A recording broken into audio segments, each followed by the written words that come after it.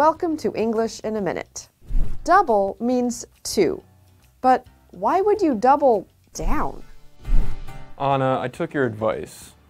I asked my soccer coach if he could cut our practice hours. Practicing 3 days a week is way too much. Good for you. No, bad for me. He doubled down.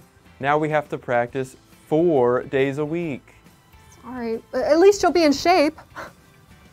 Or injured.